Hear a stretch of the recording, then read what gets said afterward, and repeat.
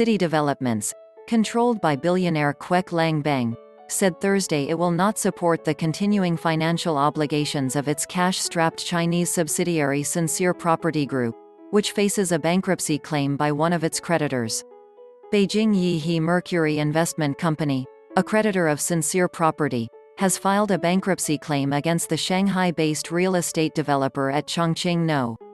5 Intermediate People's Court in China on July 5, City Developments said in a statement to the Singapore Exchange. As announced previously, the group stated that it has ring-fenced its current financial exposure to its investment in Sincere Property and it will not support the continuing financial obligations of Sincere Property, City Developments said. Despite the bankruptcy proceedings, the group will continue to strenuously protect its position and limit further exposure. City Developments had written off 1.8 billion Singapore dollars, $1.3 billion, on its investments in Sincere Property, impairing 93% of its total investments in the Chinese developer. As a result of the write-down, Singapore's second-largest builder by market value posted a 1.9 billion Singapore dollars net loss in 2020, its worst performance in its 58-year history.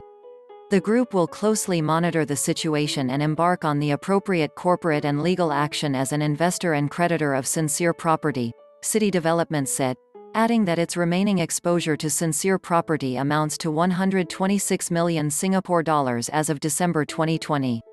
City Developments took a controlling interest in Sincere Property in April 2020 as the COVID-19 pandemic started to wreak havoc on the global economy. The investment had sparked a disagreement with Kwek's cousin, Kwek Leng Peck, who stepped down from the company's board in October. In December, 2 independent directors, who also disagreed with the investment decision, resigned. Kwek, 80, addressed the disagreement in the company's board in a letter to Singapore newspapers on January 6.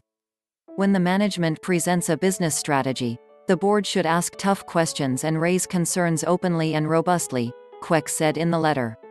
Recommendations and constructive advice can be made to refine the strategy.